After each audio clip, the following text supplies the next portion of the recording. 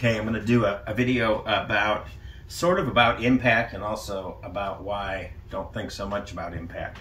So I think if you get, we've all heard the thing, all that matters is impact, which is I'm right here. It has to be this way, and if I have an impact like that, well, maybe if you're moving through the ball in the right way, if you're still accelerating, if you're doing a lot of things. So that's sort of half truth, I think. What's really, and that's, I put this line on here, and so what's important about the position really is that you're still moving the release through the ball. So you're not releasing at the ball, which gets you that condition, but you're releasing through the ball, which looks like that.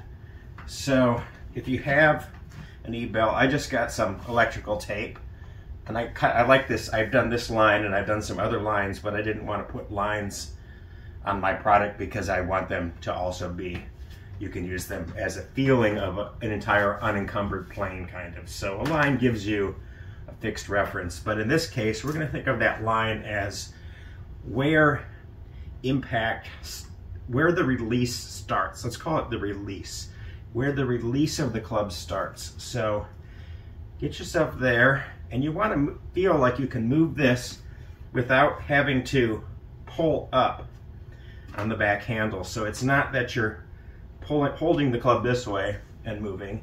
It's really that you're keeping this hand going enough that that's where you get to. So it still should feel like it doesn't go into the right hand until you're out here. But if you're looking down through the ball, you want to be there and then release through. So there and release through, release. Feel it out there. It's like you're doing a little toss. Tossing it out there, just doing a little toss out there.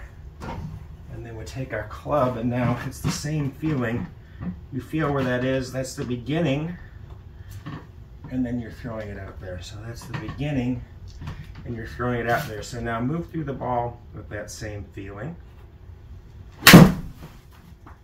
It's a different feeling for a lot of people because I don't know if you want to call it the intuitive or instinctive thing to do is go at the ball. But golf is actually, it's not a hitting game so much as a target game. So the difference being, anything that you do, if you throw darts, you're moving through. In order to be accurate toward a target, you have to have a motion that moves through something. So similarly with golf, your motion is moving through the ball and releasing it out there at the target. So I'll do one more. You can see it looks a little different, feels different. If you're used to releasing at the ball, it's going to feel very different at first and a little bit out of control, but you just really have to stay with it. And if you go back and forth, it's not a hard feeling to get with the trainer. So you just imagine picking it up there, releasing it there. Pick it up there, release it there. Just like that.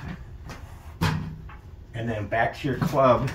And the thing to do is not try to force the change, but rather to notice how it's different. So then you go, I go to hit it now, and I say, okay, I'm going to do the same thing, and then I think, oh no, that wasn't the same. What happened? I released right at the ball there. So then maybe you move it a little bit now, and maybe you get a little closer to, okay, that release was just, I felt that was a little bit later, but I still felt something. And now go back to the trainer, go back to your club, and then can I go all the way through it and release way out here? So that's my feeling. Releasing way out there. And that's where you want to get to.